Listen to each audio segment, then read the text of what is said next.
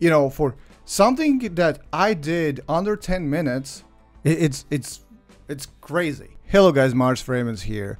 So I wanted to see how far actually we are with AI tools and how easy it is actually to create a character for your Unreal Engine project or any other kind of like 3D project. So if you generate image in ChatGPT or Leonardo, then we put that image into the 3D model generator, and then we just quickly rig it with some simple tools and put it on Unreal, and you know how good these characters are. So basically that's what we're gonna do today in this video. So for the starter, I use Leonardo and ChatGPT to generate images for my character. So the difference with these two image generators really is ChatGPT usually tries to make these characters more like realistic. Even if I force it and tell them like, hey, create it more illustrated, it still kind of like goes into that realistic way. Therefore, Leonardo is actually making it more animated, and you can move the sliders and stuff like that. So I just made few examples and I was like try to see what exactly I want to try.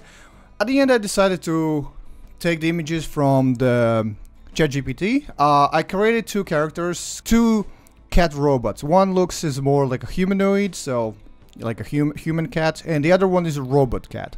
Then I brought these both images and I generated a model into the leonardo.ai. There's multiple now softwares that generate 3D models. I just have used this multiple times and they just give you free credits.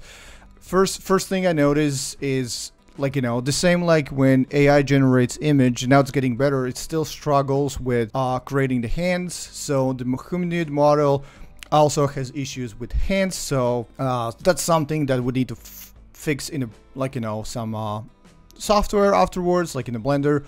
Or if it's like a background character where you actually can't see the clothes in a close-up, that, you know, the fingers are blended together, it's not an issue. When it comes to my cat robot, it actually came really good. I took these both models afterwards in a Blender just to scale it, rotate it to the correct way so it faces correct direction, how usually Unreal Engine characters or Mixamo or whatever are facing.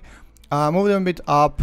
For my robot, just needed to remove the extra geometry, and then I used two ways to rig. So for my humanoid cat, I use actually Mixamo. There's a lot of, again, rigging tools that you can use. Mixamo is just very easy. It's like 4 points, you put it and it immediately rigs it. Retargeting is easy. I have a tutorial on that, so rig it in Mixamo, export it in the T-pose, and I put it in Unreal Engine. After a quick retargeting, I went to quickly just set up from Mixamo to Unreal so I can use it as third-person character, and voila! I'm walking around actually. And you know, if you want to prototype something, like really just try it, how the character feels and all that, you know, for something that I did under 10 minutes, you know, this character is already fully rigged, textured, it's already retopologized. Everything else for under 10-minute work, I think it's amazing, and it feels good. And this is obviously, you know, you're not gonna have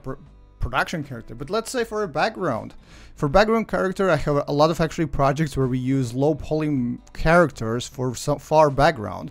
You know, you can make it as a crowd characters in your cinematic. For a character under 10 minutes, imagine if you need to feel like you have a football field and you want to create characters for your field, and you can just, you know, set up a farm that just generates all these characters, and basically if one character just really from image to character to rigging everything else takes under the 10 minutes, it's mind-blowing. Because this character really looks way better than the character that I first time tried years ago when I first time 3D modeling. It's crazy. And then I actually quickly rigged also that robot cat. I quickly rigged it actually in Unreal Engine. I still hate it. I don't like it. I think it's not so intuitive, and you know, rigging in the Blender would be way faster and stuff like that. But again, if you look at the perspective from prototyping, then rigging in Unreal Engine, it's actually works pretty well, because, you know, just make your skeleton and then you can adjust the weights to do the weight painting on the fly when you're playing with your character. So just quick weight paintings, quick fixes, and again, even this, which was a bit more complex character with all the rigging and everything else, took me under 15-20 minutes. You know, again, it's not really, I wouldn't call it fully production. It's not going to be definitely your main character. We are not there yet. But for prototyping, for background characters, for some low poly projects, actually for some low poly projects, maybe it is. If you're creating actually a low poly game where you have low poly characters walking around, some animals and stuff like that, it's great. I'm actually impressed, and I actually got better results than I thought. So it was actually fun.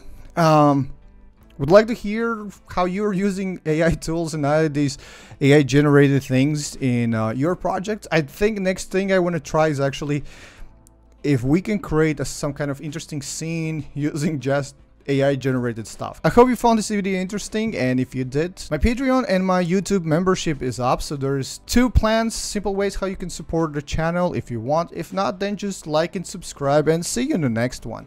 Bye.